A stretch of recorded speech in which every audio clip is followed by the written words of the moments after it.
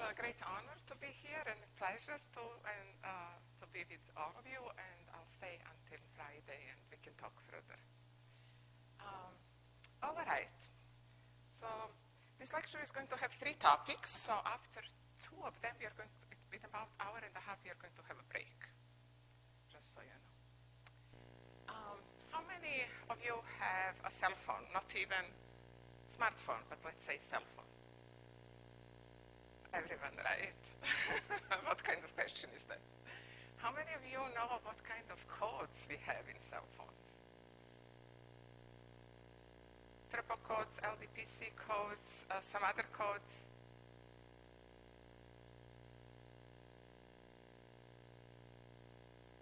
Right? So we have right now a triple code. And we are about to have Raptor codes, so we'll talk about that a little. Suppose you would like to see a movie. Do you guys know which movie is this?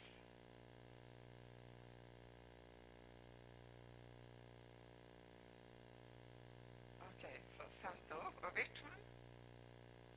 Godfather. Which actor is this? Oh, too old. All right, so suppose you want to see, I hope you link my slides a little bit shifted up. Is there a way to shift the screen a little down? I'll just go on. It's just that, you know, there is this black line and then it's probably not going to be a problem. But suppose you want to see a movie which is somewhere in the cloud. And you want to see it on your cell phone. That has to go over a base station. And what you do, you chunk all along the way the file. Oh.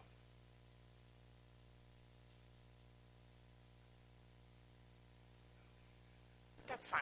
It's fine. Okay. Oh, it's worse. No, it's fine. It's fine.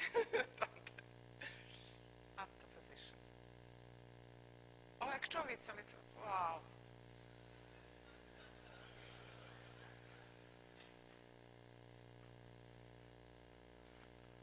All right. So look at this one. Oh, it doesn't matter.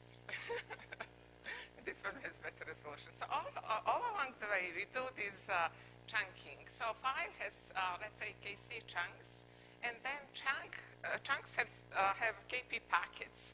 These are units which go through the network, and then packet has KC symbols, and we usually work with these symbols, and we are kind of trying to move up there. So now, what you do, you ask yourself, do I need coding anywhere here, right? Do I have coding anywhere here? So I said there are some coding in cell phones, and therefore there are in base stations, because you have to have a receiver and the transmitter. How about coding in the clouds? Would I need that for something? So in the cloud, I would need a code if I want to store my content. I want to store it redundantly. And the reason is that some of the disks may die, right? So I would like to store that redundantly. And on the physical layer, why do I need codes to fight noise? So but what we do, we look at, do we need coding? Yeah, maybe I really don't know, so you turn your back to the problem and you start looking into books. And that's what we do actually at the labs, which is not the right thing to do. Then we hire a few summer interns, and they barricade themselves by books. And they never really look back in the problem. They just want to see what's out there in the literature, whereas there are experts on the 2nd floor, we are on the 4th, who can tell them what actually is needed. So can we somehow change that? And Roberto Padovani, who gave funding for this lecture, actually is in Qualcomm, working in industry. And so in his honor, and also to talk about some of my work, which you actually almost never hear at conferences. At conferences in the past 10 years, maybe you've heard me talk about network coding, quantum network coding, and such things. All right, so on the physical layer, we want to code, we want to put redundancy to combat noise. On the cloud level, we want to put redundancy to address possible loss in the cloud of dying disk, shutting down, or something like that. So that is what it is for. But at the end of the talk, we are going to show that actually we can use that coding for some other things as well. Do we not ever need to code at in the intermediate level? Somehow looks like an artificial level. So we have all these, somehow the cloud and the phone are separated. So the cloud needs protection because the devices may go offline or go broke or something like that. And physical layer has noise. But what about this intermediate level? Do we need to code there?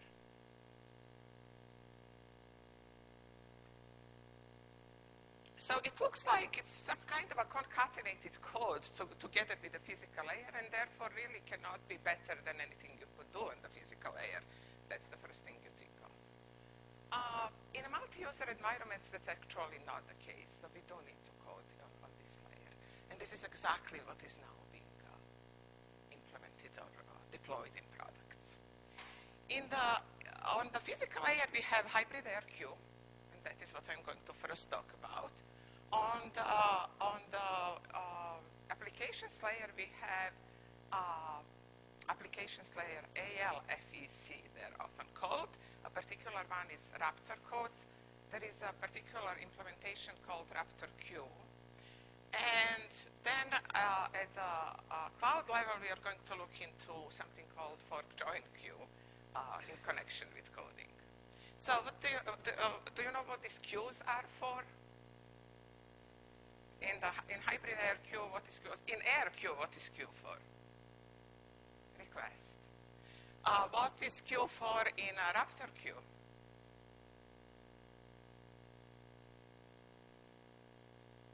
It's for Qualcomm.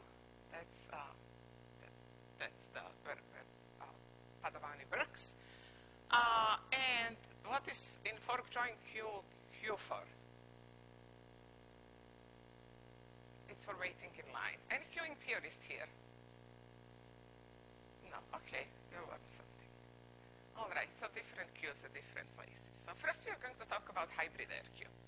So in AirQ, the receiver detects errors that you have and then asks for retransmission, right? This is like in a regular conversation. If you don't hear something, you say, sorry, what? Or I beg your pardon. Or you kind of repeat whatever you've heard so far and you ask for it. So it's actually, even in everyday conversation, we have certain things that are used as protocols among machines, among phones and base stations. So how long does it take to get a message across? If probability of error is some PE, right? This problem is like tossing a coin with certain bias and waiting for a head to come. So you can compute that, right, from a first principles of probability. And the expected value is 1 minus probability of error. So the greater the probability of error, the more you are going to be retransmitting. Right? So in hybrid AirQ, you put in a code, and you say, I am going to change this probability of error. And therefore, I will change the bias of my coin. But there is a price to pay. What is the price to pay? With codes? What do we sacrifice when we put coding? Redundancy. So there is a trade-off there. And in particular, if you have, whenever you put a code, it's called a hybrid, right, between AirQ and coding. But since if you have a very good information about the channel and that is consistent with channel behavior, the channel doesn't change, then it's fine. You choose your code, adjust it to the channel, and that's it. In the talk today, we don't have a constant channel. And in life, we don't have a constant channel, right? So there is no such thing. So we have to adjust the redundancy of transmission. And there are protocols called incremental redundancy, and they're appropriate for wireless. All right. So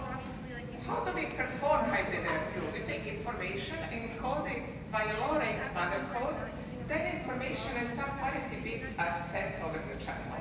If that doesn't work, the receiver asks for more bits, more signals to be sent.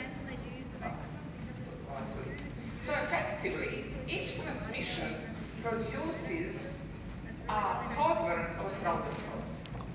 So suppose you want to say close Shannon, and to the post office you want to shout close Shannon. And you can say it in a different way, right? You can say the father of information theory. But if someone just didn't hear close Shannon very well, there might be a problem with his mic. The mic go on? Yeah.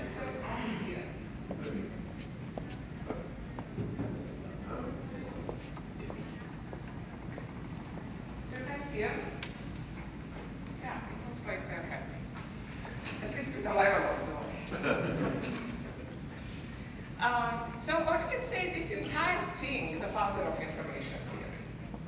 But what if you correct just a part of the word? Maybe you don't need to say everything, the father of information theory.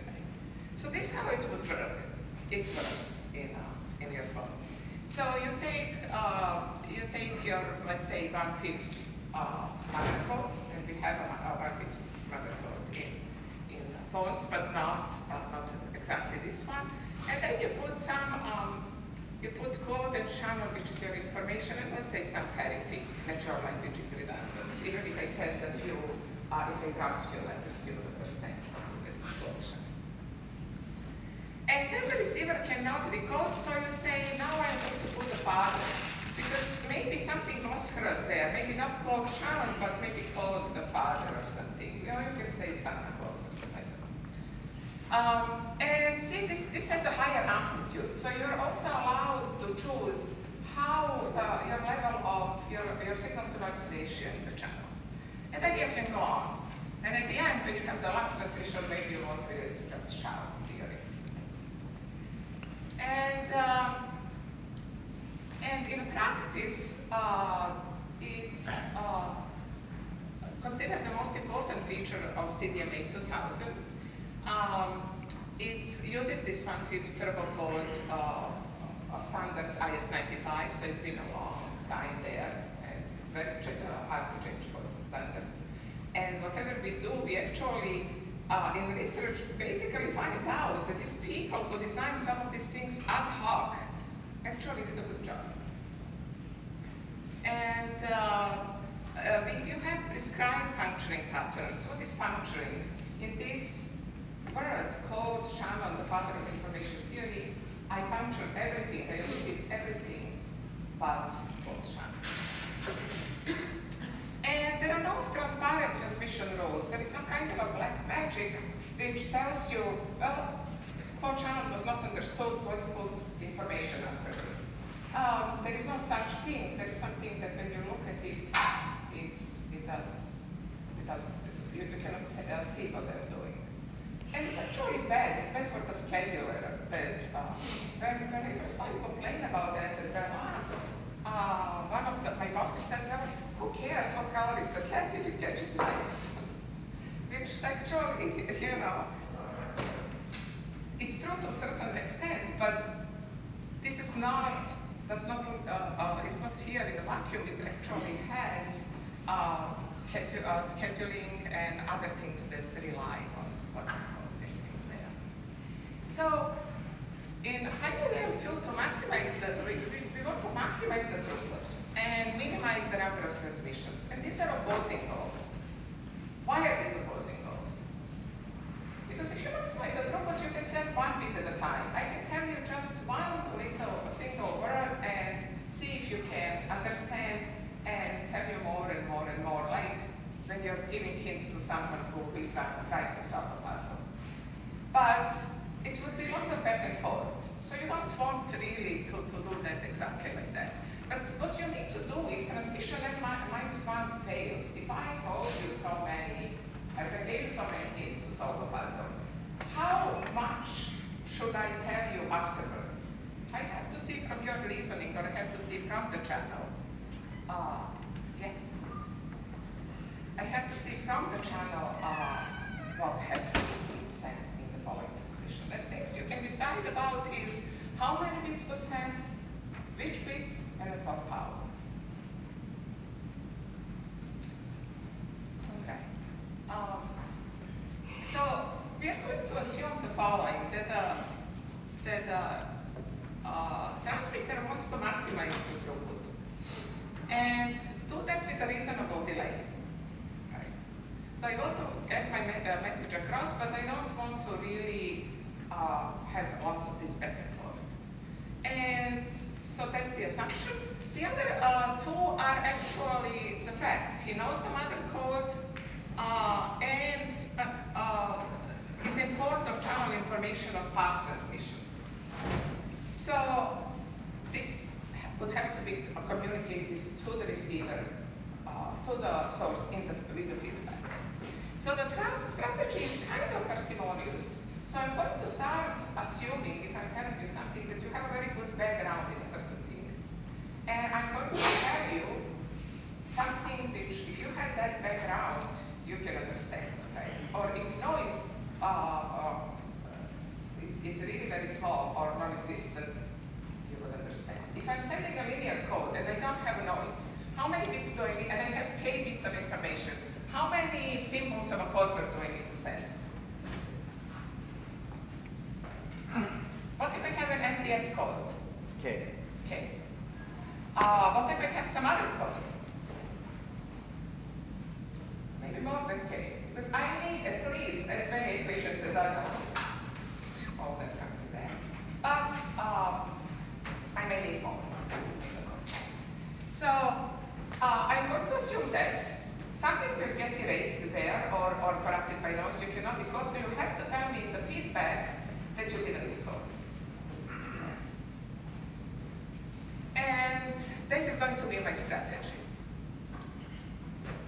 How I'm going to organize that is I'm going to have at most n transmissions, so you're not going to say I'm going to go bit by bit. I'm going to divide my code word in n transmissions.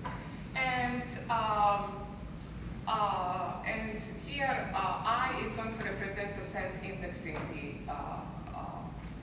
the I of j, the j transmission. I'm not going to cut it like closed channel, and then next, and then next. I'm going to do this in some supposedly good way. So this thing in the summer was done ad hoc by, I was told at that time, someone from Samsung.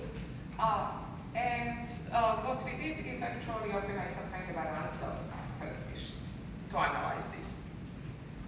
We are also going to assume that the channel remains constant during the transmission. That, at least when I tell you one word, nothing changes. So here we had various door opening, mic, screen, but during one word, maybe nothing happened, right? It was the same. And we are going to assume that a bit is assigned to transmission j with probability alpha j.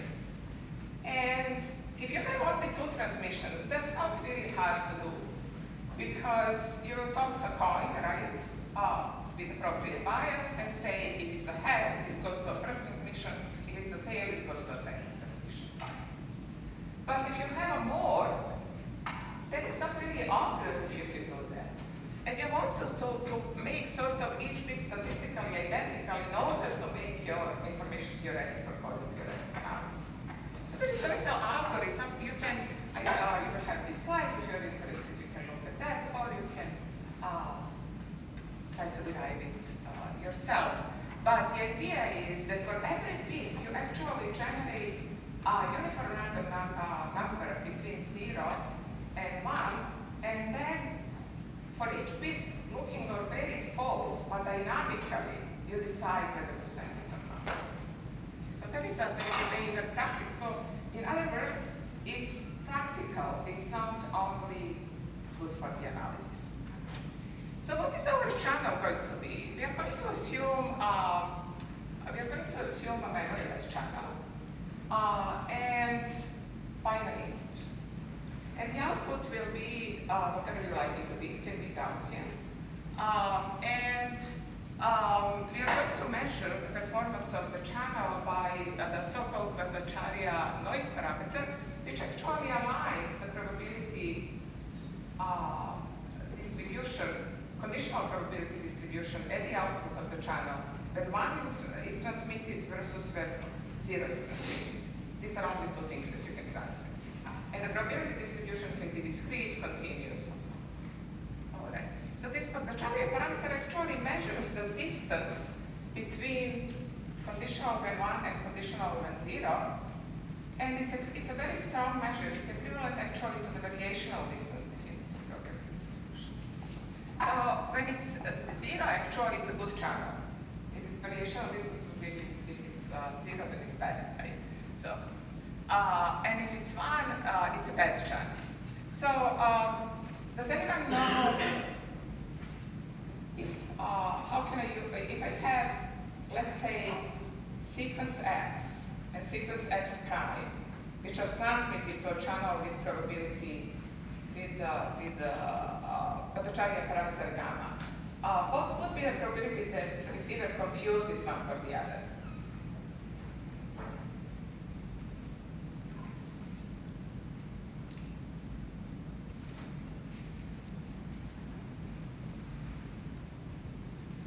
So confuse, what mean? Hints. Aha, I agree there. Here. So if I'm confusing one sequence for the other, and that channel is memoryless, something that must somehow matter is, and the sequences are binary, right? Zeros and ones. So something that somehow has to matter is what? The distance between them, right? How many distance between them? And we have here a parameter gamma, and you can show that the probability is bounded by gamma to the base. The larger the distance, the gamma. Okay. So, because gamma is smaller than a smaller probability. If you have a more than, we said we are working with a particular code. So if I have a more than one code word, I have to look at the spectrum of the code. And I can use the union bound to find out the error probability. Here, for the probability of error, W refers to the transition probability of the channel, and C refers to a code. So actually, when we have a particular code, we will have to use, we can average over the ensemble, and we have to use the particular distance spectrum of the code. And I can put N here, because I noticed yesterday you had a lot of, a number of posters which are concerned with the finite performance, and actually this is what we really need. And when we were deriving some of these things starting in 2002, most of it in 2005, we actually had to derive for ourselves certain, we couldn't publish or use for some other papers, and we had to derive some kind of results. So the thing is that codes have so-called thresholds. There is a threshold behavior. And there is a parameter of a code which will be computed based on distance spectrums of the code, based on the way how code is constructed, like in LDPC codes, if someone gives you the degree of left and right nodes. So based on how code is constructed, you can find this threshold. It may not be easy, but it's a threshold behavior. Again, we had at least a couple of physicists in the university actually that happened yesterday. So the threshold is sort of like a critical point, and in fact, a number of physicists contributed to coding theory, or even moved completely to coding theory, computing this type of thresholds in this sort of this is like a critical point. And the code, we know it's good if somehow this threshold is smaller or larger, or depends on which way you put it, of something that you can compute from the channel.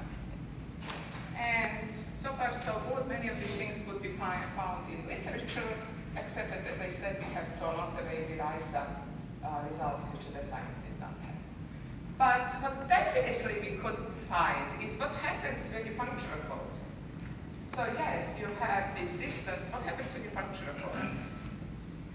Not only that you are puncturing the code, but these parts of your code will go over different channels.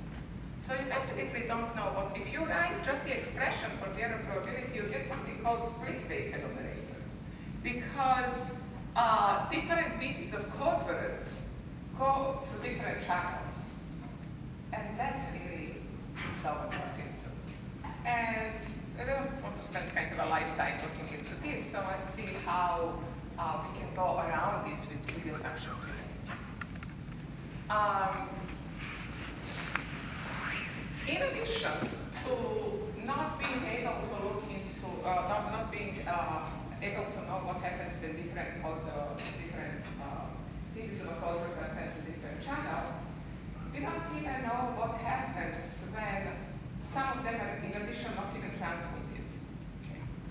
But because of our assumptions, and these are the bit is assigned to transmission J with probability alpha J, so all of them are kind of statistically identical. So that is going to play a role. Another is the bits which are not yet transmitted, we can assume that they're transmitted over a really bad channel. And for a bad channel, we have gamma 1, so we can use that. And when we put that into this scary looking equation, we actually get back our formula, our union bound, but now with this gamma, in a way averaged over transmissions, including the transmission which didn't even take place. And what we need to require is the threshold equation to be satisfied. So this gamma n, which is Bhattacharya parameter and transmission n, which includes that beyond them you have not even transmitted, has to be smaller than some function of the threshold.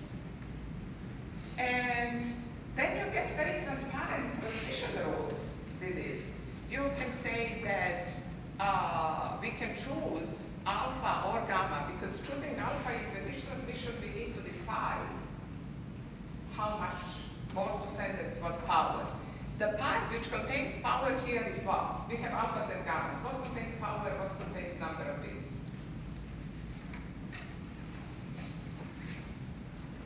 So a bit is assigned to a transmission J with probability alpha J. So alpha,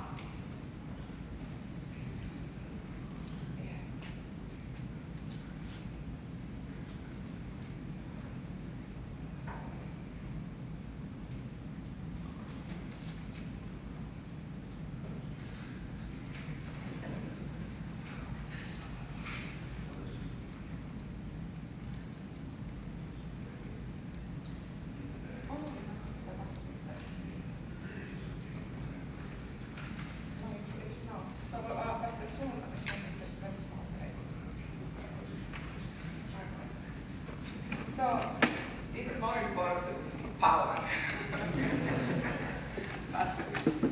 So I will speak up for a few minutes. So alpha times the length of the code will tell you how many bits. So this is something that you want to choose. So you kind of, from all of this reasoning, get this equation. On the left-hand side, you have alpha times 1 minus gamma. So that has to be greater than something. That something depends on the code threshold, on the code, and depends on what you send on previous alphas, so how much you send in the previous transmissions, and previous gamma. So what you sent in the previous transmissions and through what kind of gamma. It depends on that. And so now there is also a trade-off. In order, because this product has to be greater than something, in order to make it greater, you can either increase alpha or you can increase 1 minus gamma n. So you can either have more bits or fewer bits than you have power. So whatever there is few bits, it can be understood.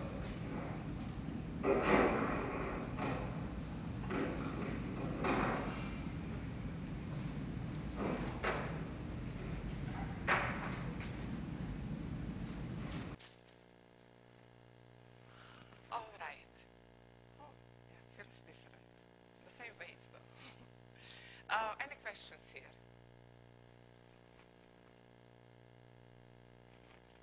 It's a little bit like what we do in a regular interaction. If you are talking with someone and you know that there is a track passing, you know that this person didn't hear you, what would you do? You would repeat the whole thing, right? If you're talking with someone on the phone and you don't know what's going on there, but that person has a baby crying, what would you do? You can repeat the whole thing. But you somehow have to be communicated what to do in order to choose what to say next and how much to shout. And this is basically what this protocol is telling you. Okay, let's see now. We were talking here about the binary input channel. And let's say if we want to look, we are transmitting this over a Gaussian noise.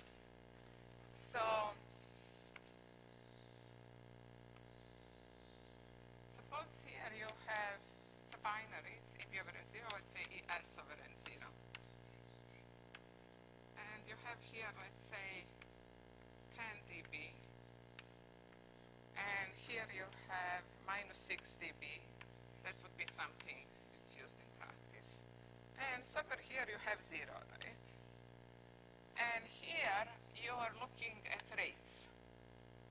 So how does the channel capacity look like? Where this channel theorist were yesterday? Here, Lele. How does the channel capacity looks like? What is the maximum it can be?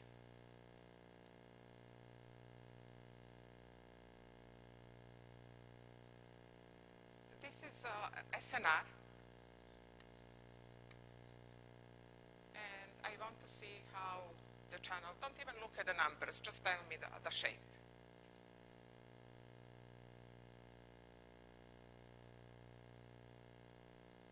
So it's a binary input. Do we have a closed form? Binary input. So what is the maximum it can be? Okay, great. So it's actually around here, it's already 1 or so. And then it goes down, and maybe it's a little bit longer. At the 0, it's about 0.6. And this is 1. Maybe it's not a good proportion. And then here is maybe 0.3 or something. How does a cutoff rate look like?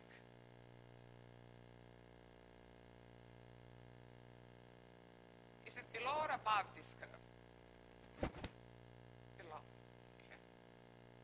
Looks a little bit like this, with the gap increasing.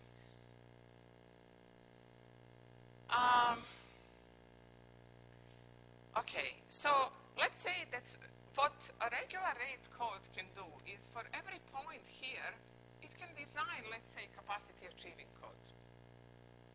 Or close to that.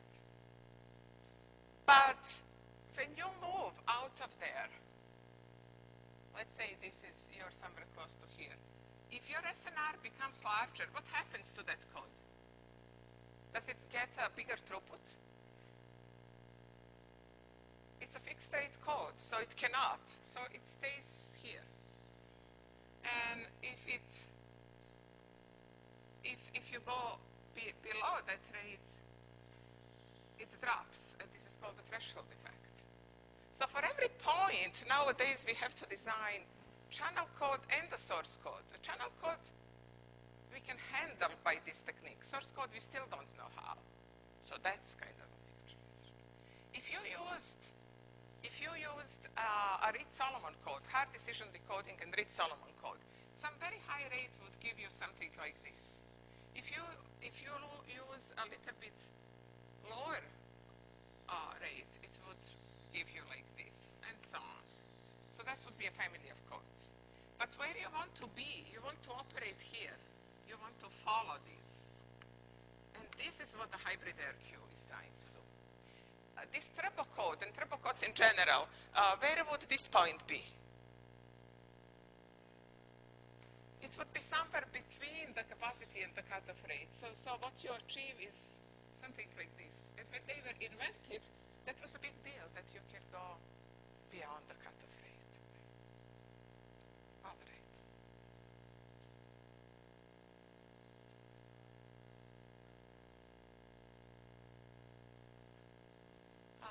Say again, please. Yes, so what is in the standard now is, let's see if we still have that slide. What is in the standards? What operates in your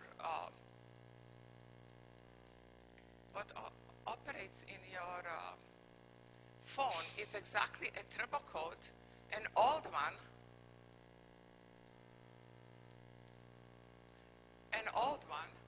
It's from the old standards, and then in the 90s was there. It was never changed, and then new. This is for CDMA 2000 and LTE now and so on. It's not for all standards, and what it does, it has a fairly large this region. So at some point it will have to fall. And maybe here it will not achieve all the way to 1, but has fairly large this region. The new codes, we kind of tested afterwards just to see better codes. Better just in the sense that they're closer to the capacity, did not have this wide range. And that is what you're after. So that is what we need to understand from people who are implementing these things. Are they really looking to be close to the capacity, or they have a wide range of operation? And so here, and in general now, with multiple users, with long files being downloaded, with things change, where there are other people in the game, what you need to look into is not how close you are at a particular point at the capacity, but how good you are on the long run. And some very good math comes from there. So that's why this talk was called Secret Lives of Codes, like from theory to practice and back. And in the introductory video yesterday about the center, Sergio was saying that theory and, information theorists and engineers, there is this pendulum going back and forth, and ball is in a different court at the different points of time. So yes, that's exactly what we have in the products. Any other questions? We are going to move to a different topic now. So what we talked about now is this hybrid ARQ, which is already in the products. Now I'm going to tell you about a technique which is being deployed. And after the break, we are going to talk about something which we hope that will one day be in the products, not very far from now. LT and Raptor code started as a very nice mathematics and ended up being something very practical. So we will introduce LT codes and Raptor codes and provide some insight into their design. And there are some misconceptions about this code, so we are going to address that.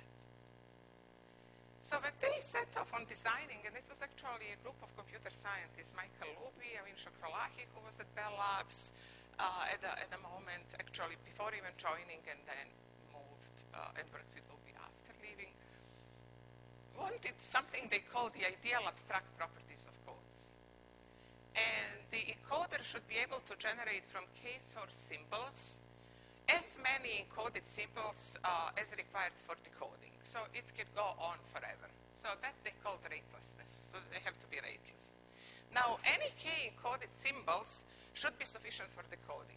Right? So they wanted to make it sort of MDS. It's a linear code. You cannot go below that, so they want. That's the ideal. They call it abstract also. And then they wanted encoding and decoding to be linear in k.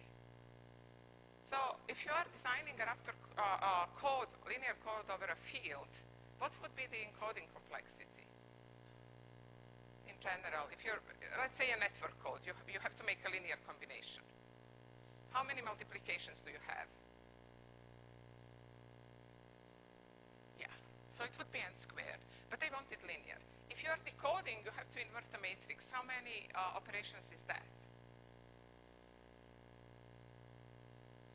Okay, so it's close, it's still actually, if you do a Gaussian elimination, is k cubed, but then this 3 is getting slowly creeping down, but very slowly. In fact, here one of your colleagues, what is your name?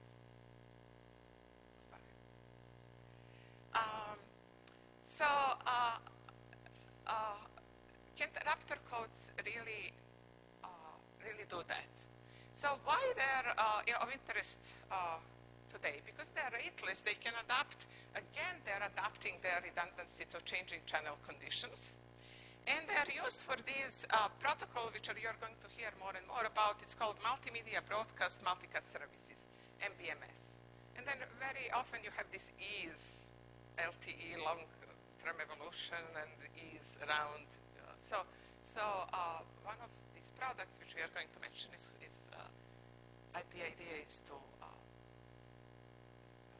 actually almost the practice to have Raptor codes there. So how do Raptor codes can do that? In the beginning, there were LT codes. So with LT codes, what you do, you start with your case symbols. Now we are in the erasure channel. Some people have asked me, are erasure channels practical? Yes, at the applications layer, these channels are erasure channels. So we start with some case symbols. Here, K is 6. It goes from 0 to 5. And then we want to start ratelessly encoding these case symbols into N symbols. So what we do, we take some kind of a K-faced coin with a particular bias. Every face can turn into up with a certain probability. Here, K is 6, so I have chosen a die. In fact, I took 8 dice because I want to generate 8 outputs. And these are probabilities, 0, 5, 0.5, 1, and so on. And you toss the first one comes up. And that tells you you have to choose one and connect to these, one from the upper part. And I've chosen the first one for this picture not to look messy, but you at random choose one. You toss another one, 2 comes up, you again choose 2 at random, and you XOR them. Again, I've chosen the first 2 just for the picture's sake, but in the analysis, you choose 2 at random. And so on. Half of these should be 2s, because 8 is large enough for the law of large numbers to kick in, so half of these are 2s. And that's important. And there are some which actually XOR all the, or almost all the symbols. Okay. So that's how they are formed.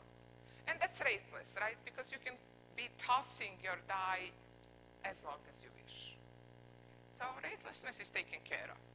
But then you can say, you know, random linear network, what we call network codes now, or random linear codes, are also rateless. I can be making linear combinations forever, right? But what should be better there is decoding. So we definitely hope to be able to recover X values from Y values. And, okay, and when can we choose that? We discussed the random codes. So when can we hope to do that? The minimum is 6, because these are linear equations that we need to receive. And in this particular channel, we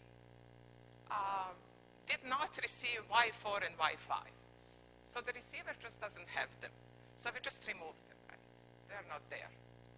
And now we want to decode. Of course, we can invert a matrix, but that in general will cost us a lot. So let's see how we can do that. We have here X0, and we don't know what it is, but then we notice that X0 is actually connected to Y0, and nothing else is connected to Y0. And therefore, I can read it off. So X0 and Y0 are the same, so I can just read it off. The next thing I can do is remove X0 from wherever it appears. It appears at one place. Now I can read off Y1. Now, from Y1, X1. Now I can remove X1 from the 2 equations it appears. That's over there. Now what remains is Y2 to be read off. Again, removing X2 and so on. Right. And the complexity here is determined by the number of edges in this decoding graph. because every edge that remained has to be removed, or at least a large subset of it, in order to be able to read all the all the equations, so on. Okay. So the complexity is determined by the number of edges. Is that linear in K?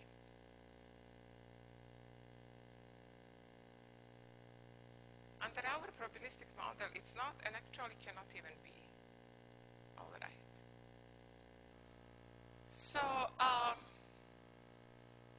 let's go back to the design objectives. What we are having here is data symbols that are mapped into code symbols. It can be infinite mapping.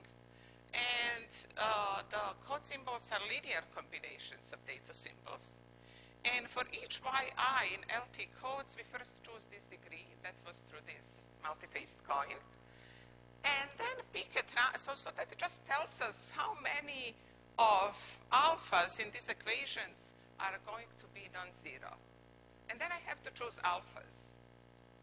The value, which I didn't do here because I had a binary field, and also where to place them. So I know the number, I have to choose where to place them, and I want to choose what they will be.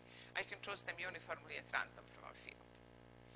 And this distribution with which these alphas are chosen should enable simple linear time decoding as soon as little bit more than k, or k times 1 plus epsilon, where epsilon would be something that goes to 0 when k goes to infinity, are received. And the question is, can such degree distribution be found? And the answer is, it cannot actually. Although that's a theorem which has to be shown, and it's really nowhere spelled out that way.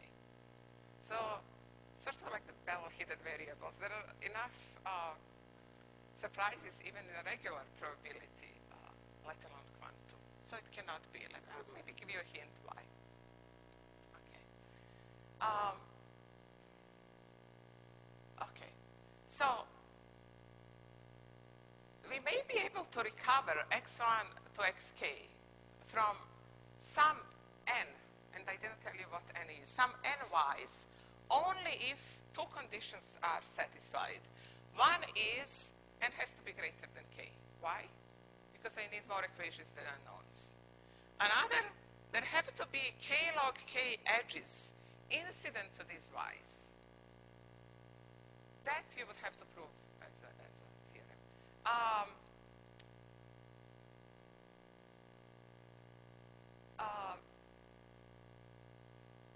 Any intuition why this is? Why k log k? Why not just k or k squared or something like that? It's a covering result. Exactly. So balls and bins. But unfortunately, not at the class. If you want to go, actually, I just recently started thinking again about it. So the intuition is exactly that. It's covering balls and bins. If you have n bins or k bins, you have to have k log k balls, which you're tossing at random to those bins in order to have every bins covered. Our bins are the k unknowns. Why do I have to have them covered?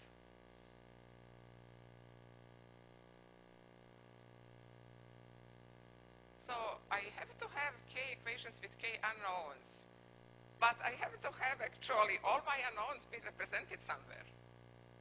So in order to have them covered, I have to have this many edges. This is a little bit more general problem, which actually has also been looked into in the 60s by Russians, Hungarians. They found some papers first in these languages, and then later in some statistics literature in language, in English related problems. But it's not an easy thing to derive, actually. It becomes much more complex, and only the expectation is known as opposed to the entire probability distribution. So there is some nice mathematics there that comes out of this actually practical question, how many edges do I need? Because that determines my complexity. All right. So the distribution that was proposed in the original paper is this ideal soliton degree distribution, which somehow looks so that when you find the expected degree of this thing, you would have a log n, the expected average degree. Because you would multiply d by pd, and that would cancel, and that basically becomes the harmonic number, which becomes log. So that was the goal, to ensure that log. So they said, let's forget for a moment that I want linear. Let's just take a log. Can I do a log at least? And the answer is yes, we can cover them. What we need in order to have a decoding failure rate at most delta, we need to have k times this log square k over delta square root of k to receive. And so you look at this and you say, okay, let's say decoding failure is something small, but let's be generous here, and let's say that generous towards the redundancy, and let's assume it's 1, because everything else actually will give me higher required redundancy. Whenever I put delta, which is greater than 1, then this term in the bracket will become larger. So let's be generous here and say delta is 1. And then you say, aha, log square of k over square root of k, that goes to 0, and people are happy. It turns out when you plot these, even for a length 10,000, you have a very, you require a large redundancy actually. And it wasn't fault advertising. This result is in the papers of the inventors, let's say, Lupi and Chakralahi. But people don't plot it. And then you simulate it and you get surprised that these things don't really work. They're not really capacity achieving. So this is your binary erasure channel capacity. And your LT code, actually, the better the channel, the more you actually need to receive just to decode. All right. So now what happened, what started is a 12-year process in a company called Digital Fountain, which eventually got sold to Quantum, to devise disruptor codes which are today in the standard. And lots of beautiful mathematics actually went in. And some very smart people worked on that. So how did it go? Can we recover all data in a linear time from order of k symbols? We cannot under our probabilistic model. So for LT codes, we cannot do that. So when you are doing this nuts and bolts experiment, it takes, maybe some of you know it as a coupon collection. How many coupons do I have to draw, or how many draws with replacement do I have to make in order to draw all coupons? And the expected value is n log n. So if I ask a little bit different question, if I have only n draws, how many coupons on average can I hope to get?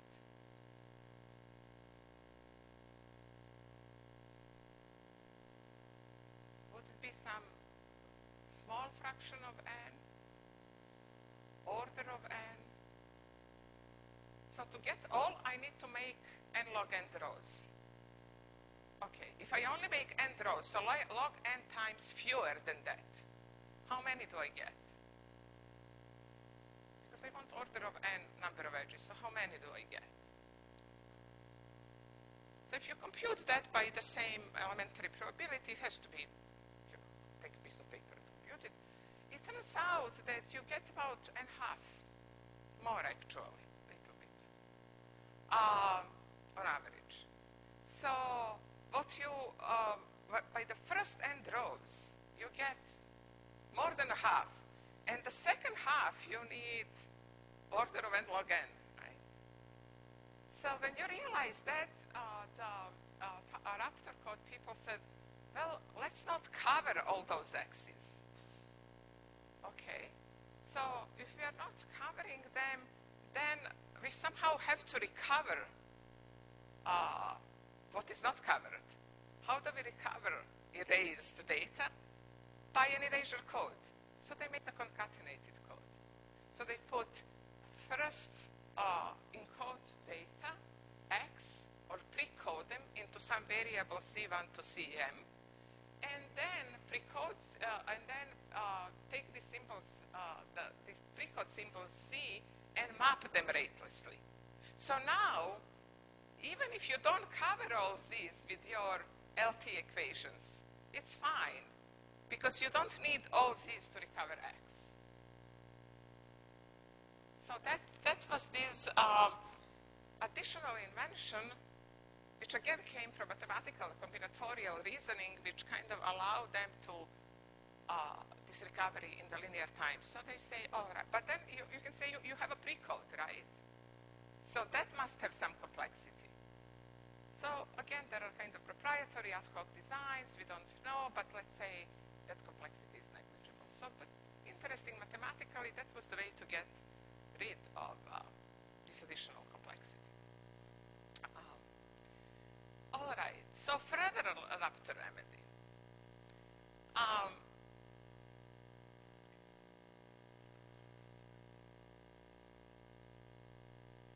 In this only took care of your decoding complexity. You don't need now to cover everything, therefore your graph doesn't have that many edges. However, because of the way it's constructed, you still need your equations to be linearly independent, right? But in order to make them linearly independent, you need again a little bit extra. So the problem of the overhead still remains. So you really want that green curve to move to the red curve to move to the capacity, right? But at some point, your decoder will get stuck. So there was a further invention which said, actually, how about doing this belief propagation, this taking edges off one at a time, and when we get stuck, when we don't have this degree 1 anymore, we'll just invert a little matrix. And now that is, let's say, a very small matrix. And since it's a small matrix, it's inverting. It is again going to have a complexity, the dimension of the matrix cubed. But let's say the dimension is very small. So there is a little actually inverter. So, you know, things are getting sort of to look like a kitchen sink now. So there is first the pre-code, and now there is this Gaussian elimination and so on. All right. So there was actually lots of pure math and applied math that went into there. So these are, some of the smartest people I know, and not only the inventors, but a number of people who work there. I had some of them as summer interns. There is lots of pure and applied math which went there. There is something called inactivation decoding, which is actually pretending that some things which you didn't receive or you cannot decode, or actually cannot decode because they're degree 2 or something you did, so you sort of recover them at the very end. And they're integral part of what is now being deployed in the products, and that's something known as Raptor 10 or R10. So it's the 10th iteration of the Raptor code. So R10, if you hear, that is something which is now going to get deployed. All right. Furthermore, so a few weeks ago, actually, Emina Soljanin gave a talk at Bell Labs and told us a little bit about the history, also telling who asked for something, which CEO, what happened, how things were named, and so on.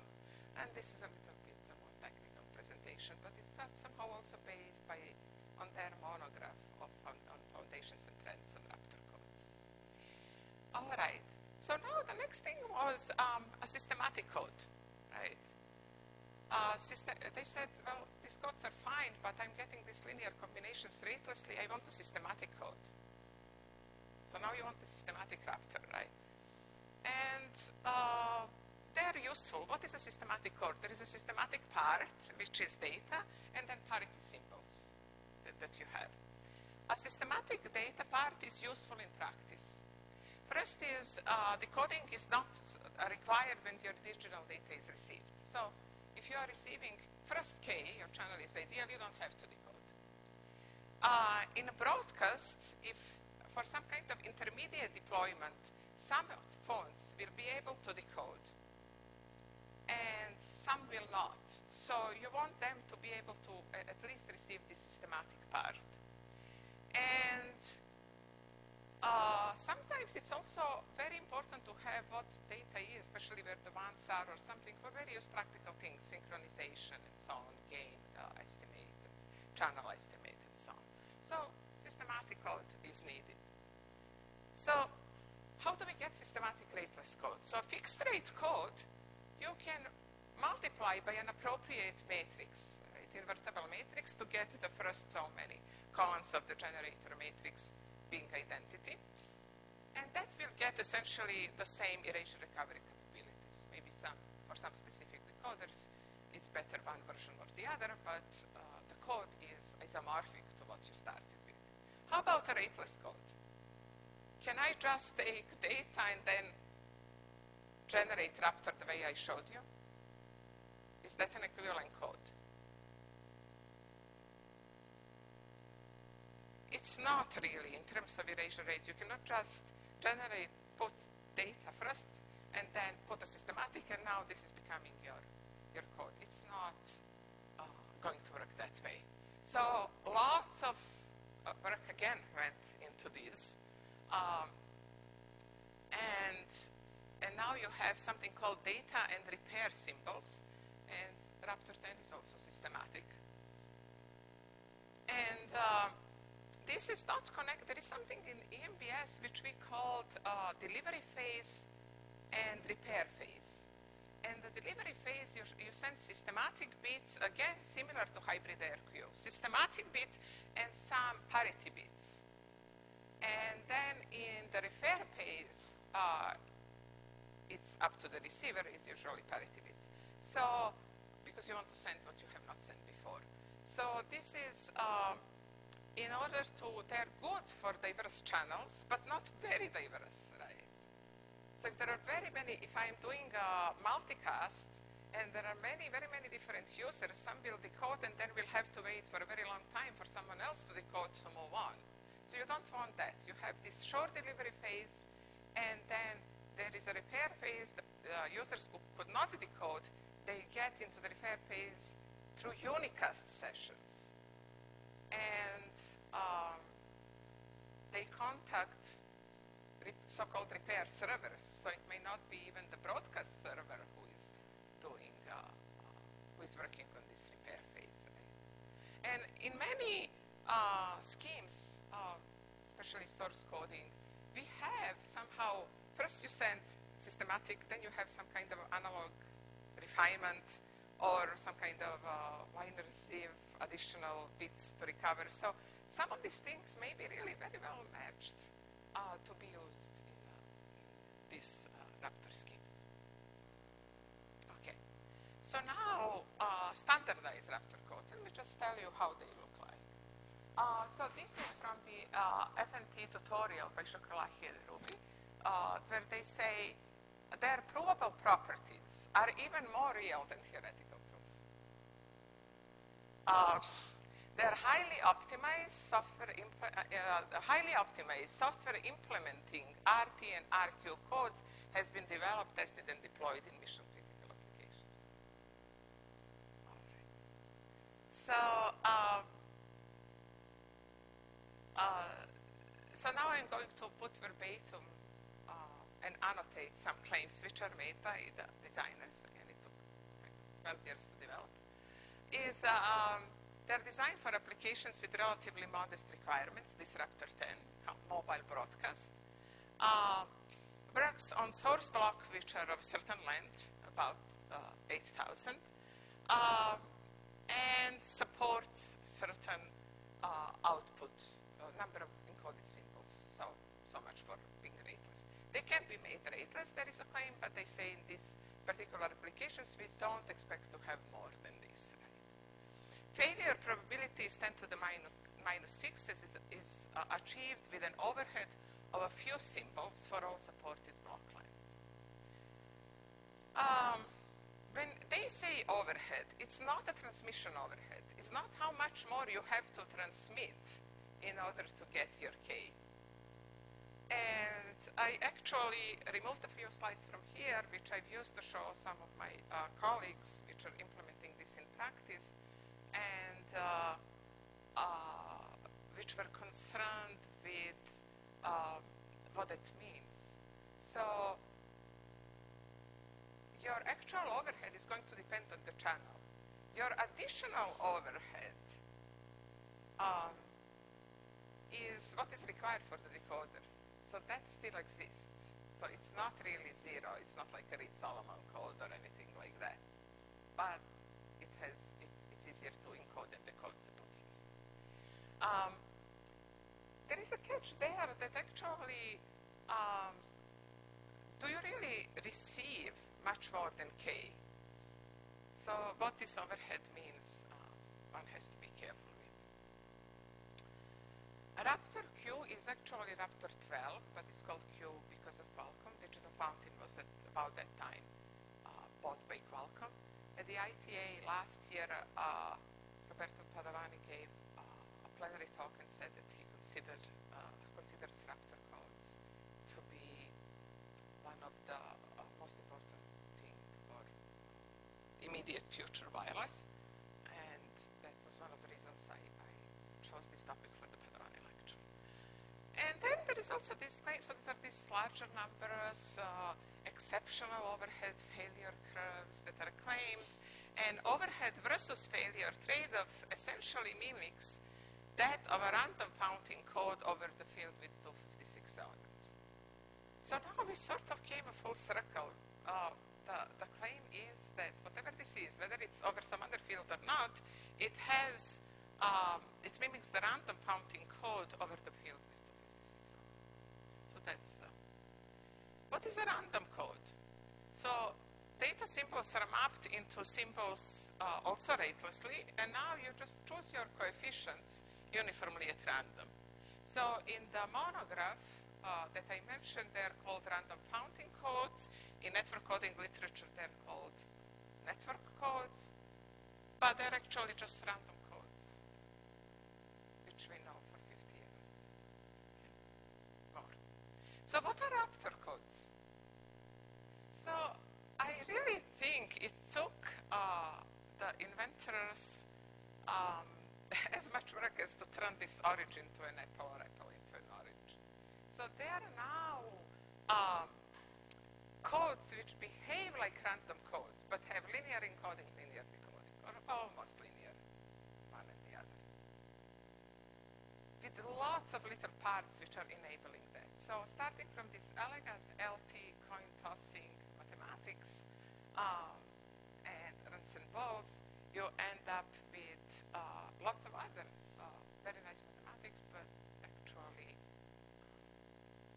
lots of small parts which make this apple in the orange, only to claim that your performance are actually the same as for random codes. Okay. So now I'm going to ask, since we heard these two topics on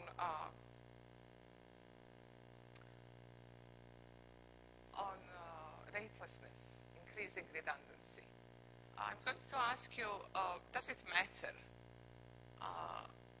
And is it overrated? Do we really have to go through all of this that we did?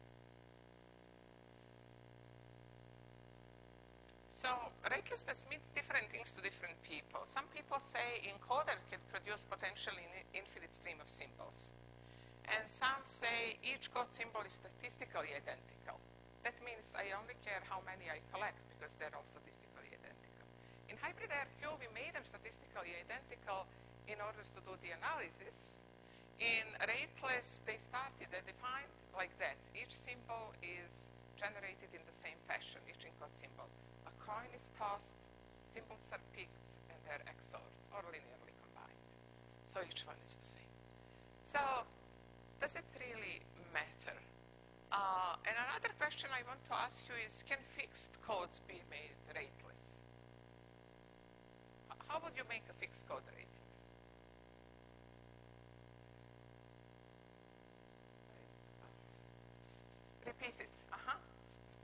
Exactly. So why don't we repeat them? Why don't we do that? Probably is a little, okay. Let's see. So this is your BC capacity. If you take a fixed rate code, this is an LDPC code with some threshold epsilon star. That means that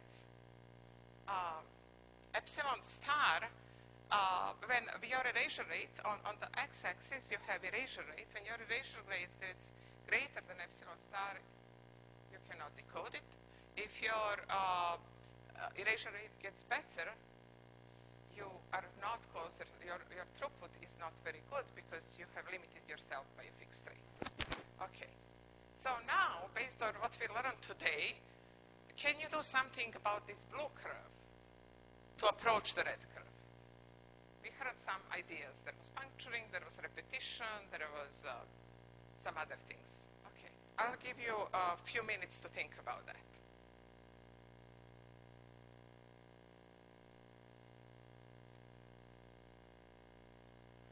I think pen and paper would help. Or there are now these tablets, which, does anyone have a writing tablet? With pen, okay, so start with this red curve. This is a blue curve. What can I do with this fixed rate code to make the blue approach red?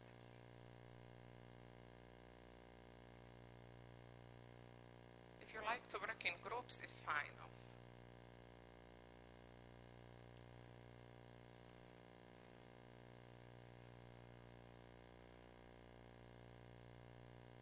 It can be any code. I knew a threshold actually. This was drawn in PostScript for a particular number, so I plotted it like that. It can be any code.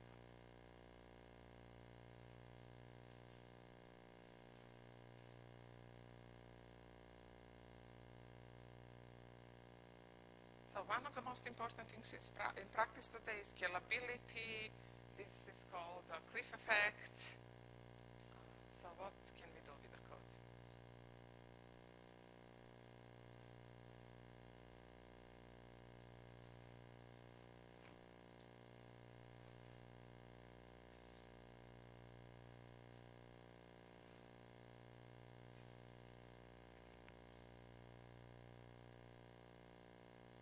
So the channel here is, if it's better than epsilon star, you have more in your code than you need. So what can you do?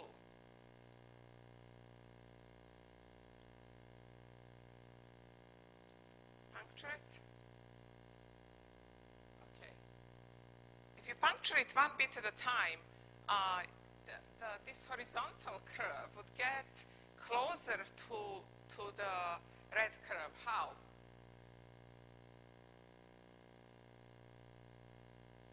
Would it be some kind of a quadratic, linear? What would it be? How much can you puncture it? Okay, a question.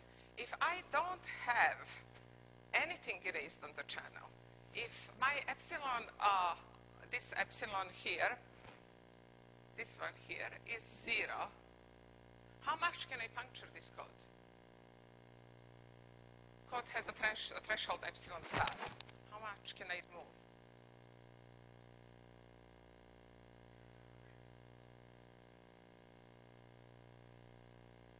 Right? So what does threshold say in LDPC code? Says if the channel does not erase more than epsilon star, you can decode. That's what the threshold says. And if the channel does not erase anything, I can puncture it myself, right? So this would go up to here. So you can increase your R, divide by 1 minus epsilon star, and you get pretty close, actually, without much work, with just taking an off-the-shelf code, erasure code, without going through 10 years of design, right? Okay. Beyond, now I ran out of my of all my bits. I am at epsilon star. What can I do? I send everything, but whatever I've sent cannot help me beyond epsilon star because that's what the threshold of the code tells me. What can I do? So someone said we can repeat, right? How do we repeat? Shall we choose something? Suppose we don't have, okay, we cannot, Raptor codes don't have a feedback, so that's their big claim to fame. They're rateless, they don't have feedback. What can we do if we don't have a feedback? What do we always do in information theory? Repeat at random, right? If we repeat at random, what is the probability that a particular bit did not reach a repeated one? If there were two transmissions, it would be a probability that it didn't reach the first time times the probability that it didn't reach the second time, right? So this would increase up to, what would here be on the x-axis? It would be square root of epsilon. So if we repeat everything half, everything again, the probability that a particular one didn't reach would be epsilon squared, and therefore, since everything is repeated, your rate is half of what you had, but you go to square root epsilon. And then you can continue repeating. You will go more and more down, but this is an off-the-shelf code, which is not even a particularly good code. It was away from the capacity, right? And the LT by itself gives you something which is not that good. Raptor codes, though, they are, right, what did we say they are? They are achieving this red curve, but they are, you know, something which is kind of obscure. So we can say they are capacity achieving, but they are specially optimized, designed, and we can say they are red curve, right? But there is, you know, lots of work associated with that, intellectual property and so on. Why does repeating work here? What if I started repeating each one from the beginning? I have a very good channel and I'm repeating. Is that good? So when you run out of your bits, that means that you're past the threshold. That means that the channel is bad. And then which kind of codes become optimal for such channels? Repetition codes, right? For bad channels, repetition codes is what is good. And in a general, what do we do when someone didn't hear us completely? What do? We repeat. If someone didn't hear, if I know that someone heard me, then I tried maybe to use a synonym or something. And sometimes people know based on side information their own language or a Latin root or something like that. But if someone didn't hear me at all, I just repeat. And that is what's going on here. At the time when you are in a position to repeat, your SNR, your erasure rate is already very bad. That means you're doing really well. So are we making much about nothing? I don't know.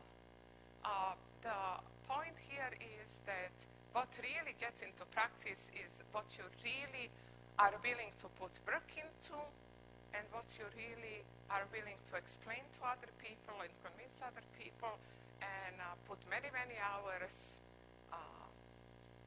to have, to be understood both theoretically and to have a product which is tested in software in the critical mission of whatever it was sent into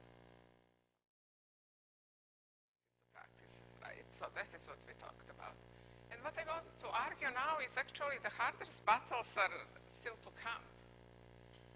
I started working at Bell Labs at this kind of elongated picture. This is short. We don't look like that. So in 1994, and this is how my group looked like at that time. Department head was Jim Meza here. Aaron Weiner was the department head just up to 2 years before I joined, and he was already getting sick and he stepped down, but he was, I think, leading the group for 22 years. Jacob Ziv is here. He used to come for the summers. This picture is taken in the summer of, I believe, 95, but many argue it's 94. In any case, I started working at the Labor Day of 94. There is Tom Richardson, and these people with kind of hair, like young-looking, Emre Teletar, Rajiv Laroya, Alon Orlitsky, Henry Landau still runs our Landau seminar at the labs. And actually, actually, my job at the labs was really pushing codes into various products. I here mentioned two because they're relevant today, but I worked for about 10 years on storage, a little bit less, and whichever you had in your product at some point was designed by us. Optical codes and whatnot. And what I believe is actually that hardware's battles are still to come. Because on a physical layer, it's sort of a closed box. You have your SNR, which may not be what you expected, but it's still SNR. You have your noise, which may be a colored, but when you assumed white, but it's still somehow whatever you do provides a good bound. What I want to argue now is that now we really need to be careful if we want to put codes into systems, into clouds, because there are just too many moving parts. It's very hard to determine what the coding gain is. So here I'm going to list what was then when I started working in the first, let's say, 10 years of my work. I've been there for almost 19 years. And what is now? So now, let's say the browser is Google Chrome. What did we have in 94?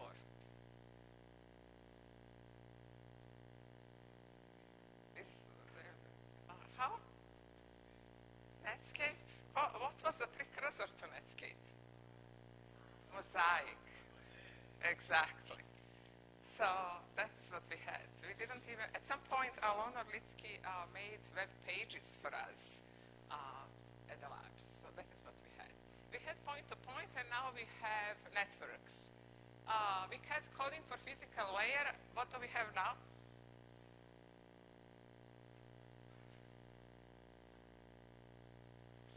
Coding beyond physical layer. All right, so don't be afraid to volunteer. We had hybrid ARQ, not at the time of Mosaic, a little bit later, almost 10 years later, well, 5 years, let's say. What do we have now? Raptor Q. We had to worry about implementation at that time. When you propose the code, you have to see, do we need, how many circuits do we need for operation? So implementation was a big thing. Now everything is so miniaturized that that's not an issue.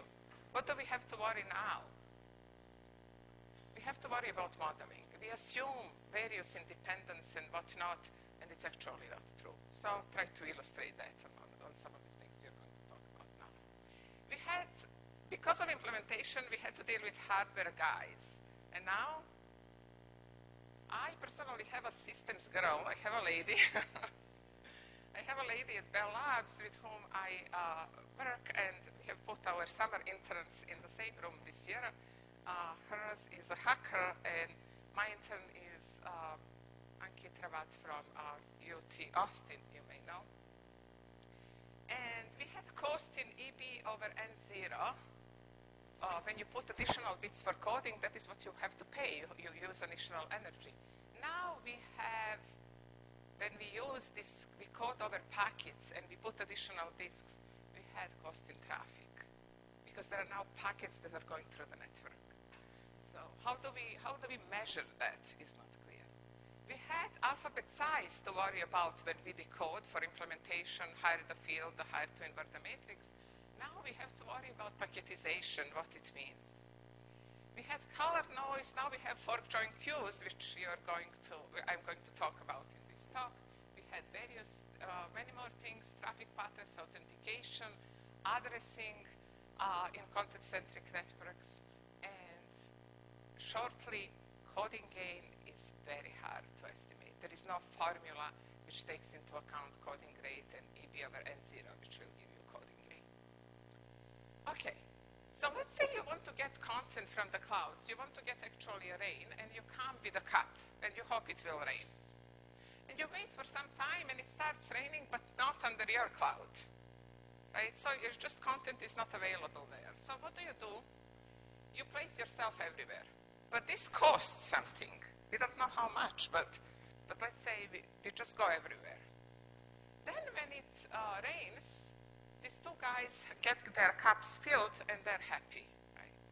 But I don't really need two cups, so I can take one and I can throw away the other.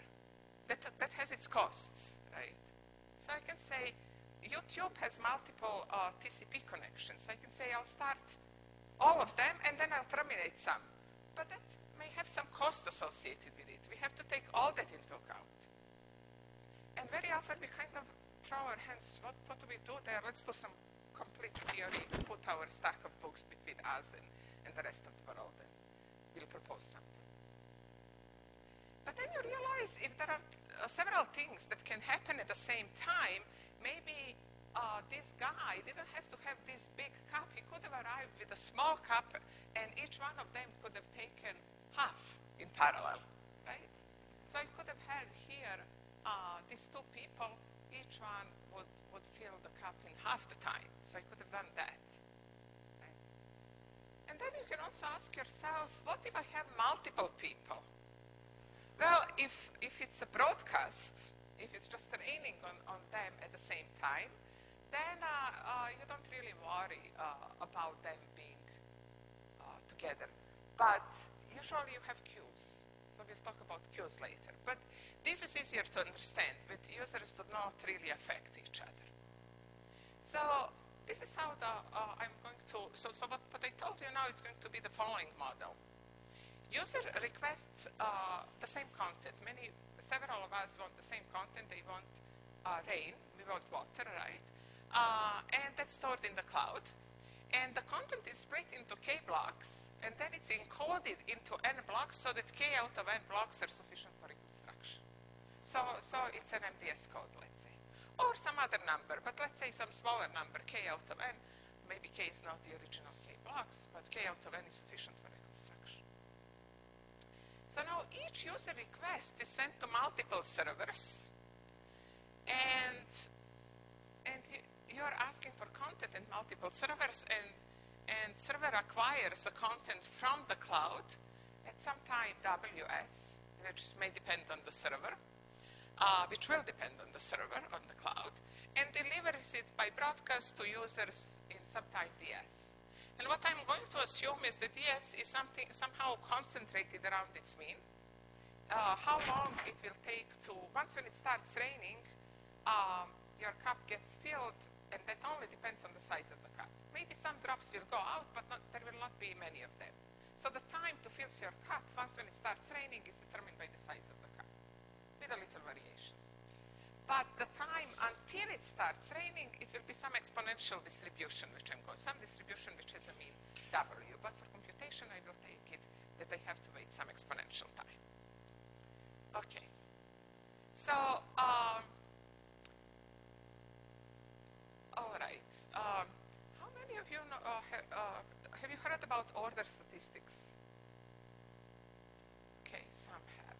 So, if I have random variables x1 to xn, then the k smallest among them is a random variable which we denote by k comma n, and it's called order statistics. There are very nice actually, it's a fairly new concept, older than me, but you know, it was written, first papers that you can find are actually in the 50s. Even the probability is not that old subject, but there are very nice papers by Renyi.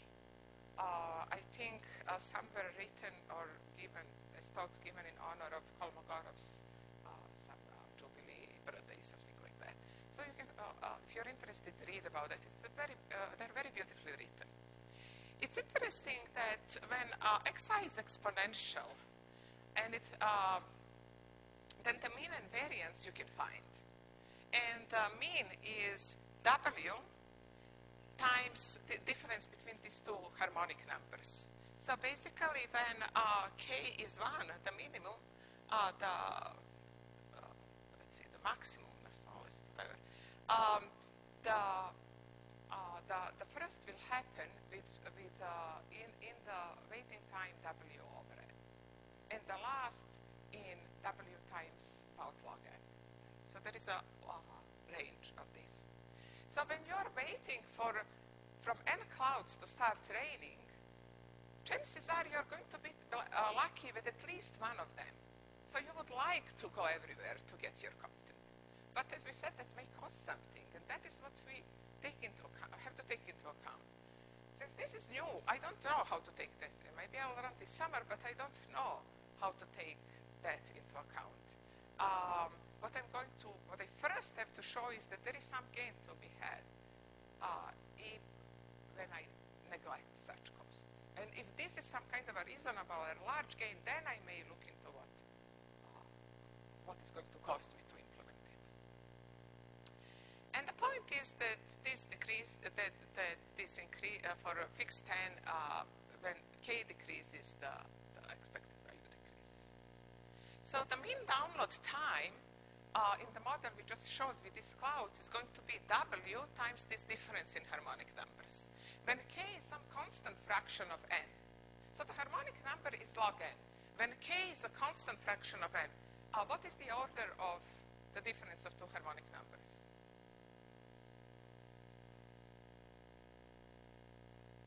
So each one is actually order log n. So log n, the other one is log of n minus k. It's log when you divide when you took a difference of logs, is log over n minus k. If k is a constant fraction of n, you have kind of a constant, right? So you're losing log n. Whenever you have difference between two harmonic numbers, you're losing the log n when k is a constant fraction of n. So if you make that approximation with log n, then you can define, then you can find some optimum k that you should have.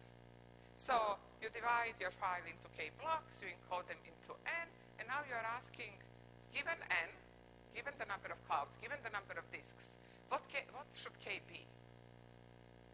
And why would I want a small k? Small k will give me lots of diversity, so this is the minimum. In terms of weighting, I am better off if k is small. But why do I want large k? Because then I get to partition everything, if k is equal to n, into n parts, and then I can do this reading in parallel. So I have, what I need to fill is small cups, and I can fill them in parallel. So there are two opposing conditions here for k. I want large k because then I have small chunks to ask for, small cups to fill, and I want small k because if it works only at one place, I'm in business if k is 1. But if k is larger, it has to work in k out of n. So there are two opposing things, and there is and depending on how big is d compared to w, I would have a different trade-off. So this expected response time of this system, if w is 1 and d is 2, is the green, and then the red if it's the other way around. So see, the k kind of moved. It depends how w and d are connected. And that can be found mathematically. There was this formula which you approximate the first equation by a log, you differentiate to find your minimum, so easy. And you say, see, I can tell you what the optimal k is. But there is a problem, right? We don't really know what the optimal k is because there are these other things that we have to take into account, which are not taken here. So if you design your systems, you have to worry about that. So this is me when I'm at a conference. I take one big coffee mug in the morning, and then maybe in the afternoon if there is for two reasons. I have to wake up, and also it's not clear whether coffee will be available later. If I'm at work, it's something like this. I have lots of little espressos or something like that. It takes 7 espressos for a 14-ounce coffee. That's equivalent to caffeine. So it's the same thing in equivalence in caffeine, but is this really the same? I mean, you have to ask a person who is washing these cups. So how do we have to somehow mathematically first be aware of that, and then explain to systems people what they have to tell us how much this costs. And only then you will be able to modify in some reasonable way, never exactly as in practice, these these red and green curves. So there are other things, not only the ratio between W and D. assumption that we made here is some kind of a broadcast. When it rains on everyone.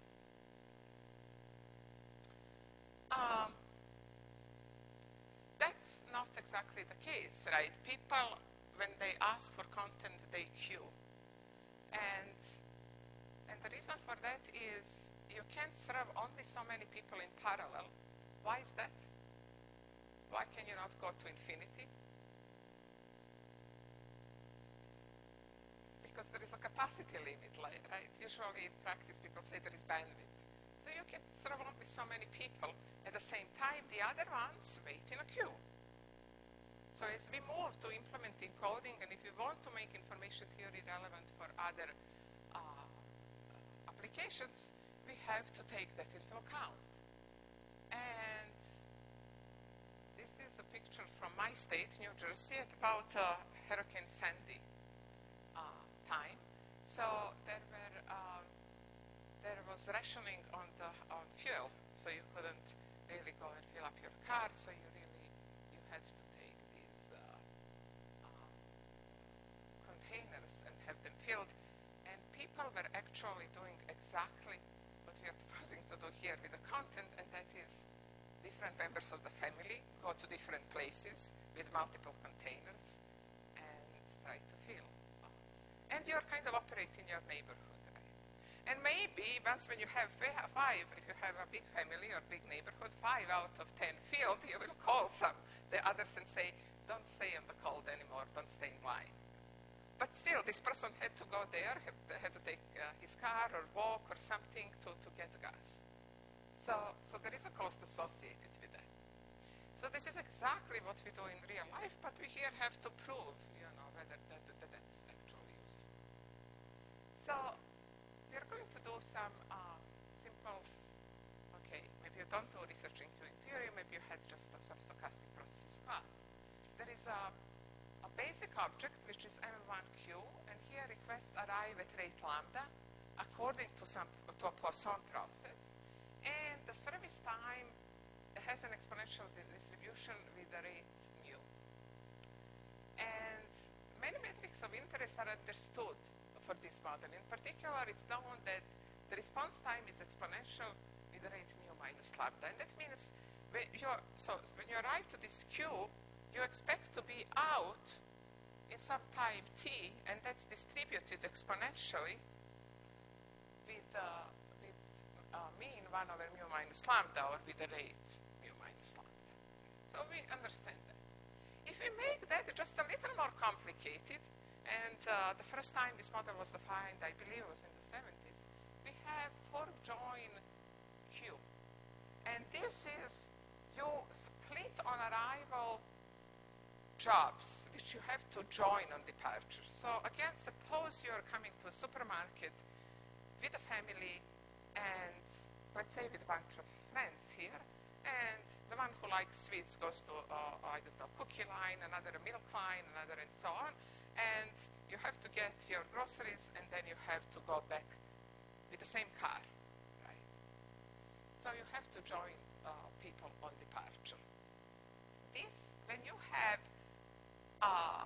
Poisson arrivals and exponential service time, it's known as Flato-Hahn-Wright model. Flato was a person missing on the picture I showed you before. And Wright also worked at the labs. I'm not sure about Hahn, probably. It is seen as a key model for parallel and distributed systems. It's used in this model. And there is a renewed interest in the problem now through this Google MapReduce and whatnot. Because in a MapReduce, if you're familiar with that, map is the fork part and reduce is the join part. Very few analytical results exist, but various approximations are known. So how are we going to adopt this to our problem? So we are going to have architecture which looks like the following. F is split the content, the file, into K blocks again, and they're encoded by an MDS code, MK MDS code, and then any K out of N are sufficient for decoding. And the key part here is that n coded blocks are stored on n disks, on n independent servers or independent clouds. So independence is crucial here. Operation is such that user requests for file F are forked into all n disks, and then downloads from NK jointly will enable reconstruction of F. Now your arrival rate to each node is still lambda because you go everywhere once when you arrive. But your service rate is larger, meaning jobs are going out faster. Why? Because they have to read smaller files. So if you have partitioned your content into K pieces, your reading time is going to be whatever it was before divided by K. So you're going to go out K times faster, so service rate is K mu. And here is a picture. So here you're arriving with an empty disk, and you have A, B, and A plus B on 3 different disks. Whichever you download first, here it happened to be A plus B and B, you're done. So this is sort of like the butterfly example for this problem. So any two are fine. And here I have storage 50% higher. If I just have one, I would just have A and B on a single disk. So now I have 50% higher, but the download time per disk and overall is reduced. And that's what I want to find by how much. Here is a little bit more about operation. So this is the file comes, and it's the requests are put in all queues. At some point, the blue, that was the first arrival, is done. 2 jobs are done. And this one abandons the queue. So we have, in the beginning, it looked really scary because we said not only that the original problem is not solved, but we are now making this problem more complex. We have even departures for queues. How would we ever be able to solve something like this? Okay. So what about stability of these? Stability in queuing is you have to be able to serve what comes.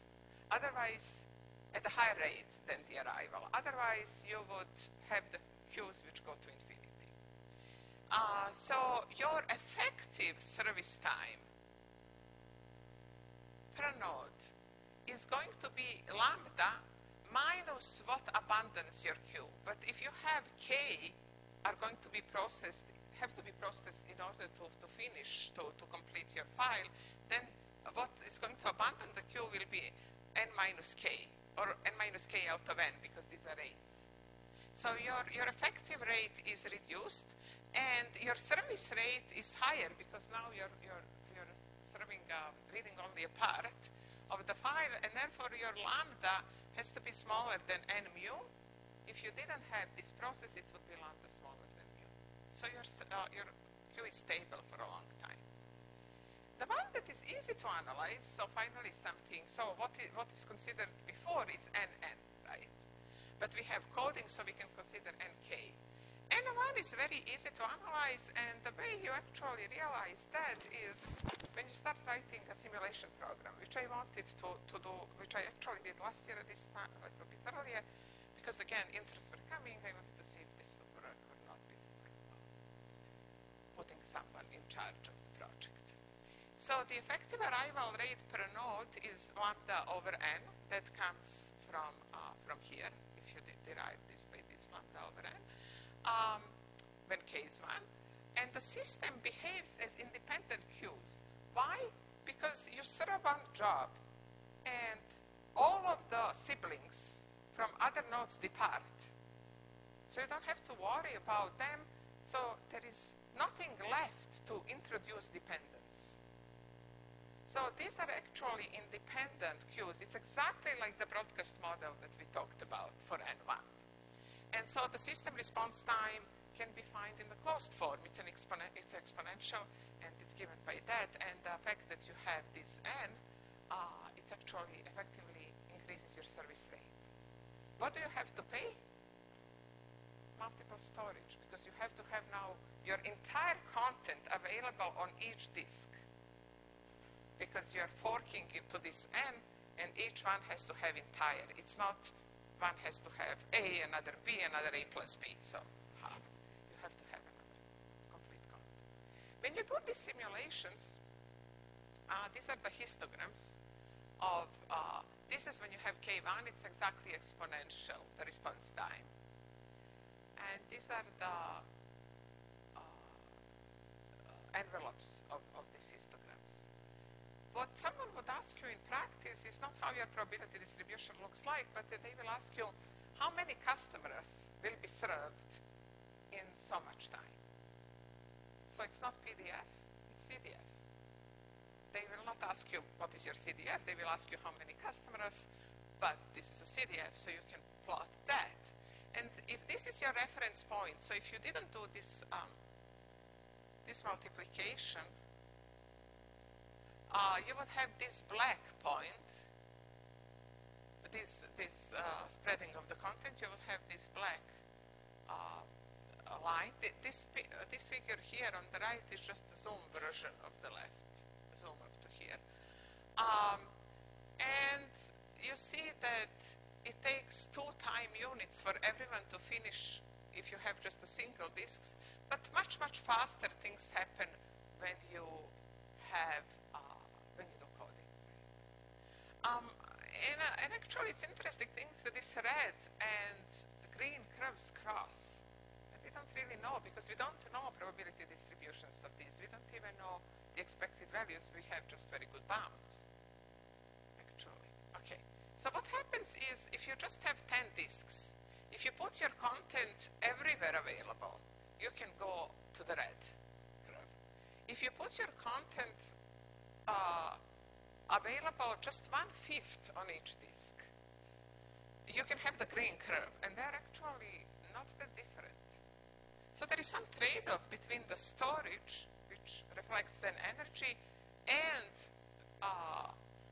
the download time. The blue curve is the fork join queue, the original one. All right. What if I ask you to double the storage, but I don't limit the number of disks? I can tell you double it. One possibility is take two disks and put your file disk 1, disk 2, and ask for 2. Another possibility is put it on 4 disks and take one half because you're doubling the storage on each disk, and so on. What is better? 4 or 2 or 10 maybe? What are you doing when you are multiplying these things? You are actually improving the diversity of the system, right? So diversity is good, and the more disks you have, the better, although essentially you're only doubling the storage everywhere. So the more disks, the better, because it's diversity. But again, it's really, if it's more disks, the better, you have to go to all of these places, right? If you're after, with your little canister, going to take 5 gallons of gas or something, you have to really go there. So there is cost associated with that, which we are not taking into account. We're just saying the more diversity, the better. Okay, so for our n-k system, when k is equal n, that means there is no redundancy, that's a fork join. When k is equal 1 means basically replication. So it's a repetition code, you have replicated it everywhere. And when k is between 1 and n, it's coding. And there is no independence between the queues. So that is going to be hard to analyze. That's why even for the fork join, the previous work has attempted finding t and n, but only bounds are known. And this looks discouraging because you say, I don't even work in that area, they only know bounds, what can I possibly do? But then you realize for coding, you really need to know just the behavior. And if these bounds that they found somehow behave logarithmically, then there is a chance that when you cut this tail, remember a coupon collection analogy where in the first n you get a half and then you take log n times as long to get another half. If you just cut a little bit and they behave like that, there is a hope. So there is a hope for coding. Maybe even some analytical claims can be made. And it turns out that we can find some bounds. So people who worked on me on this are Gauri Joshi. She's a student at MIT, and another student in Wisconsin, Yan-Pei Liu. Actually, this was not there. So, Gauri was here. He was office mate last summer working on something else, but then after she left, like the last week of her internship, we said, well, let's do something else because you made very good progress, and this is sort of after the internship work. So for NK system, the fork, we can do the following modification. Something similar for NN is called a split merge. So in a fork join, if I and several other people, let's say Gauri and Yan-Pei, are in the line, and we are trying to, we are in a grocery store, each one of us has a basket full of stuff, and we are trying to pay. Once when I pay, I move out, say I was the luckiest, the first one. Whoever is behind me, right, say Hajar, for example, she can get already served by the cashier, while Gauri and Yan-Pei are waiting. In a split and merge, as long as the Gauri and Yan-Pei are still in line, no one behind me can start getting service. So through fork join, things will be moving faster. And because things are moving faster, whatever I find for split and merge is going to be an upper bound. But for split and merge, I have a dependence. I don't have a dependence, so I'm going to try to capitalize on that. So a little bit of that, and again going back to order statistics and knowing their distribution, sorry, not distribution, but at least the variance and the mean, I can use something known as Polacek-Khinchin formula, which basically tells you the expected response time for an MG1 queue, and that is a queue with exponential arrivals and general departures. Why are departures generals for me? Because of these dynamics that I created, they are actually Kate order statistics. But I know the expectation and the variance, so I can use this formula. There is a reasoning about, there is a stability then condition for these. Again, the service time, the arrival rate and the service time have to be related in the right fashion, right? You cannot have too many arrivals if you don't have adequate service. And the service here is given by this Kate order statistics. And there is a condition which is actually a stronger condition than your condition for the stability of the fork join queue, and because of that, your bounds are not going to hold for a wide range of mu's and k's. And this hn minus hn minus k over k is actually a monotone function, so you will say that if for some point some k this bound is not tight, that is not going to be tight for any k beyond that, because this simply is not going to be stable. So we couldn't use what was previously available in literature here. And the reason is that the bound that was derived by this Nelson and Tantawi approach is using the fact that the response times of queues are so-called associated random variables. So I'm not sure whether you know about associated random variables. In Earth and balls, that's kind of quintessential example. But it's somehow, these are variables which are not independent, and there is a formal definition what they have to satisfy, but the dependence is somehow clear, like in the urns and the balls, or the nature of the dependence. If a ball goes into this urn, that means it didn't go into the other urn. So whatever you have more here, you have fewer there. So when you have, and it's called associated, of course, with formal math definitions, and when you deal with these various, sometimes some of these variables, like associated, martingales, or whatnot, we can say some things about them. So we don't need really independence always. And for this bound, this Nelson and Tantavi, they realized that the expected maximum of these associated random variables is smaller than that of the independent random variables with the same marginals.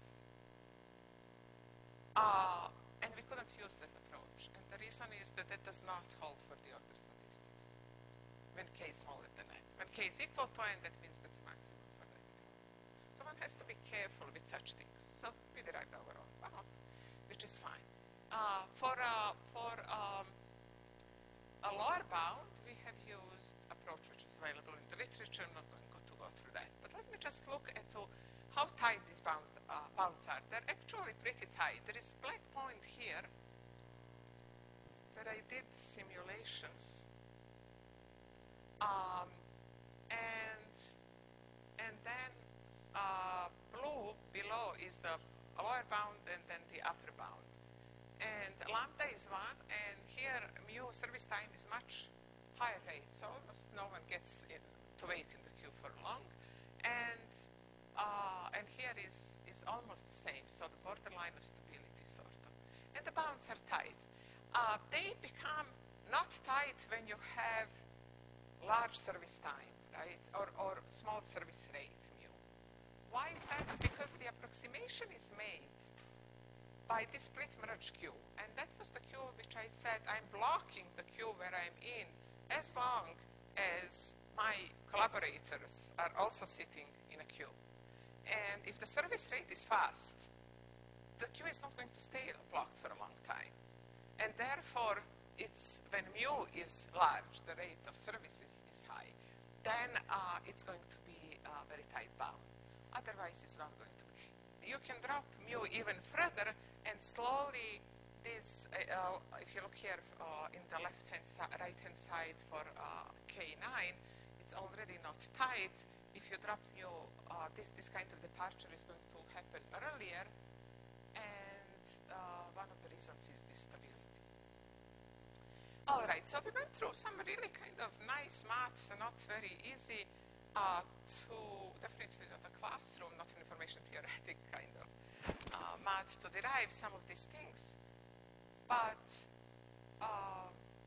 we have made some assumptions about independence. So these are people waiting in a queue, and there are 3 cashiers, right? So what they do is I split them. This is my fork. I split them in 3. And here on purpose, the cashiers are different so that I can make an assumption that service times are independent. If they're the same, suppose that is some kind of a computer system where you don't have to fetch a content, you're just reading it, then it really depends on what's being read, or depends on the person. And the thing is that if you look at that lady which is reading a newspaper, in front of her there is someone sleeping, right?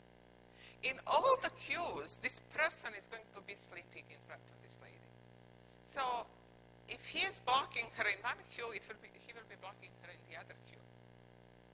So basically, if these are the same cashiers, everything is the same, you're only splitting the load. It's only parallel processing. There is no diversity gain. There is no load balancing gain because everyone is in the same queue. You can enlarge a number of queues so that maybe 3 people go here, but then some other people go somewhere else, so you don't always have the same bunch in front of you. Here you can use very nice algebra maybe to find, you can maybe use combinatorial designs which will ensure that if someone from one family is in front of you in one queue, then that never happens anywhere else. So some such thing, maybe also with some such things you can make every queue statistically identical or something like that. But it may be that there is no independence, and it's exactly the independence that we want to capitalize on.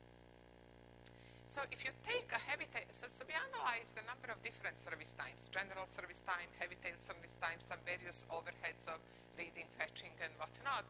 So